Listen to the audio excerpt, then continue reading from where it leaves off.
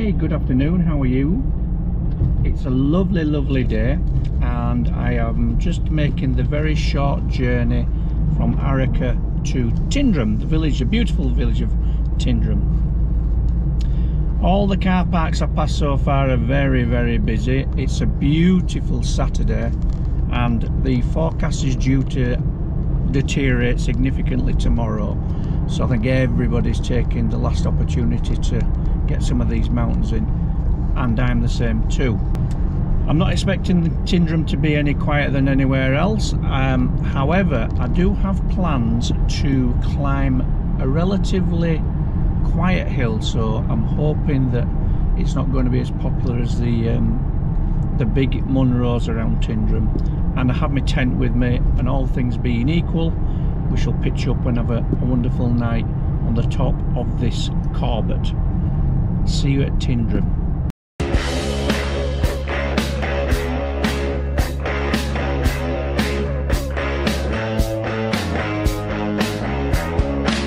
Cheers. It's on my way now.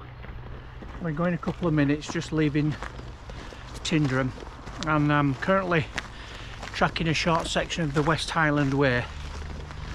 And the hill I'm going to climb today is a Corbett called Beinn Odhar. I'm hoping it's going to be quiet, because as I've said, all the car parks are very busy, and I think the masses will be joining the better known hills and Munros around here. So I'm going to shut up for a change, and we'll capture some of the beauty as we head up the West Highland Way towards this hill.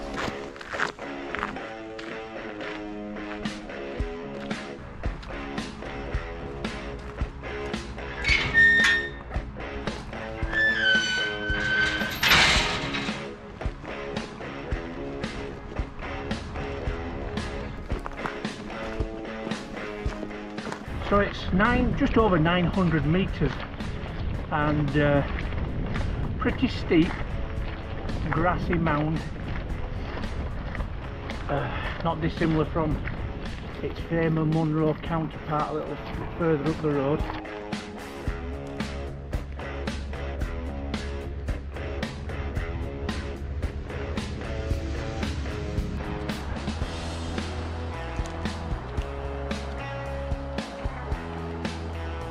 Like I say, I'm off the West Highland Way now, and now starting to climb the grassy foot slopes of this hill.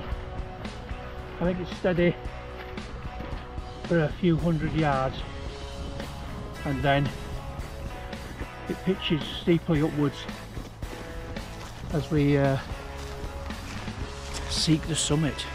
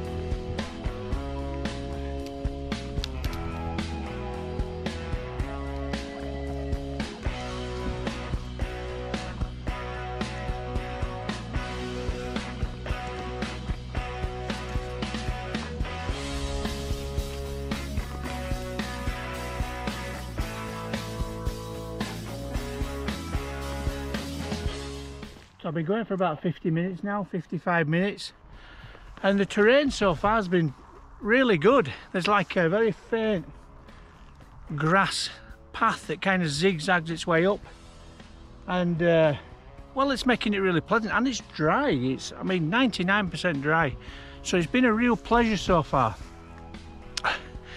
Dare I say, I'm sweating like heck, my goodness me. Having said that, it's going to be 0 degrees I think tonight, so there's nothing wrong with working up an appetite or a thirst. at the contours on that. That looks fantastic, doesn't it? That goes right up there to the quarry up there. Anyway, I'm around about just short of halfway now to the summit, so making good progress really, 55 minutes ish, and I've been obviously doing a little bit of filming, so it's a short one, but a good one so far. Let's do a bit more.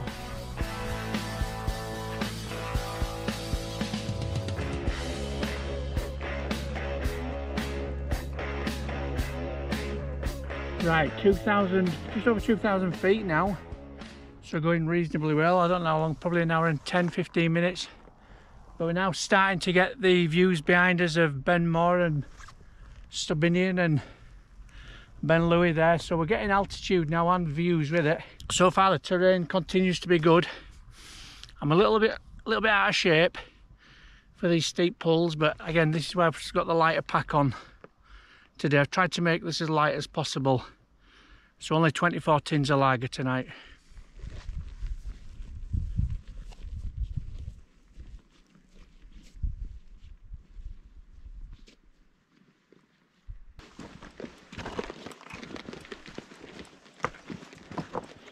Good news, I was banking on this lochan being here, this little pool. I didn't bring any water up. There's this one here, and there's another one just a little bit around the corner, so I had options, but I'm pleased to see it. Frozen solid, but I can get through that. It's not frozen over on the far side, so I shall get some water here. There's really good camping here, to be honest, and it'd be good to camp here and just walk up to the top, because it's only 10-15 minutes walk up there, so easily doable.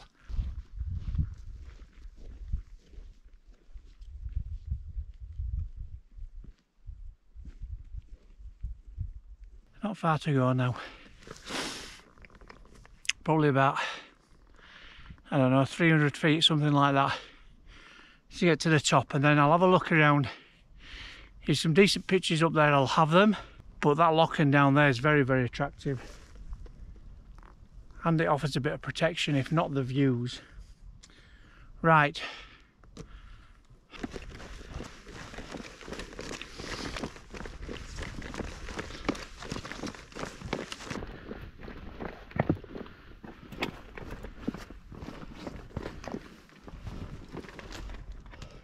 My watch is telling me this is 2,984 feet.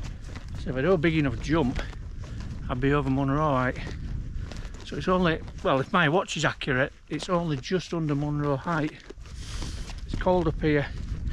There is camping up here. It's very, very stony. God, look at these views here.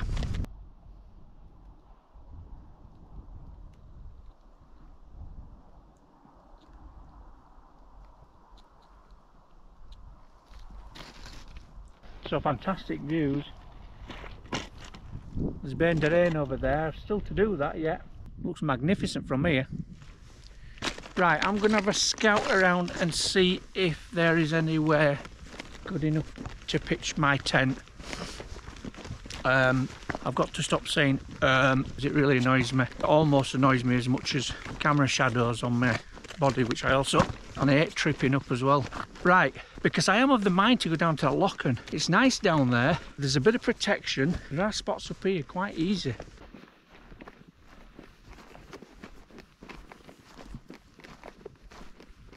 Right, I've made my mind up. This cloud is just starting to lower. You can start to see it here. So that is going to, and it's over on the other peaks. They're a bit higher than here, fair enough. But it is starting to drop. So I'm gonna drop down to that lochan, and I'm gonna pitch down there. And then hopefully, if the cloud cover does drop, then I shall stay under it. Come on, let's go down there. Okay, I'm down to the lochan now, and it wasn't low cloud, it was snow. So there's actually snow starting to come in on me now. So what I'm going to do is I'm going to see if I can get this tent up as quick as I possibly can. Right here, before that causes me any problems. Right, that's me all pitched up and bed made and table out and stove ready. I'm in a good place. Comfortable, just after 4 o'clock as well, so there's a good couple of hours of light left. I suppose we better talk about the elephant on the hill. My ex-mid still not arrived, still missing without trace. I'm going to leave it a couple more days and then I'm going to drop Dan an email. I'm sure that Dan's going to treat it as importantly as I'm going to treat it, but I don't think what Dan realises that I gave away a significant amount of Yorkshire pounds and I've not seen anything for it yet, and that's tough for me to handle.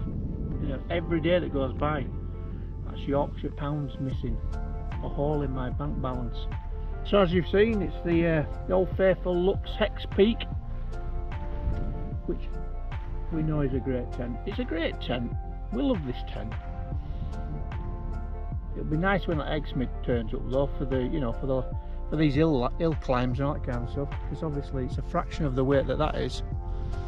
But it really is a pleasure to pitch up these days. That snow just seems to be missing us.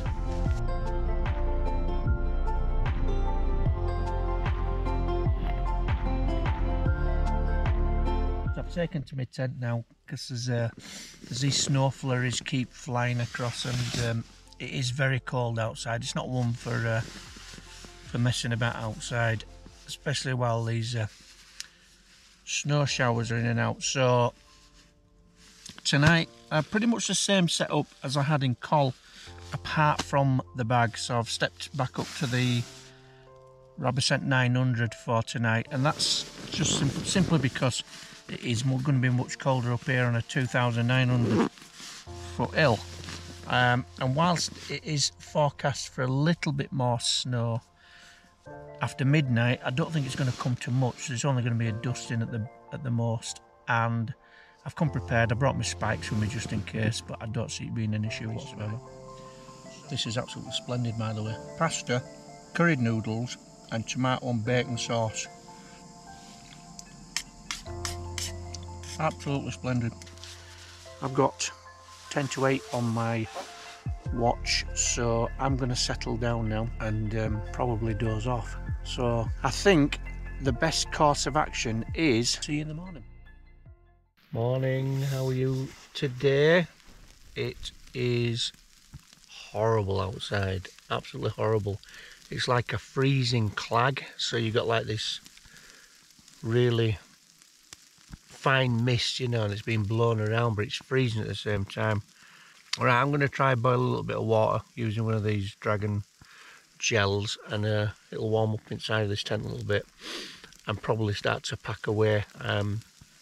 There's no reason to stay on here. It's about 7 o'clock in the morning, so by the time I've got this done it'll be 45 minutes, and then I can get below this clag and get back down to Tyndrum.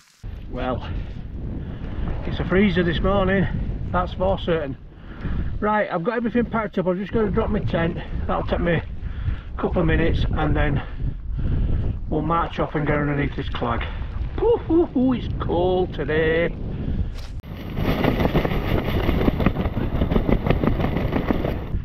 Right, it's just after 7:30. It's all nice and done and quickly packed. Got a coffee in me, so all good. That's the only trace I'm going to leave today. Just a lovely hexagonal shaped people come with what the heck? Aliens. Never mind crop circles. Right, let's get off this hill, and I'll pick this up a little bit lower underneath the clag. Okay, I'm just about getting views now, so just below the clag. It's not been very pleasant, I can tell you. I've been disorientated a few times. You know, when you're walking down in the mists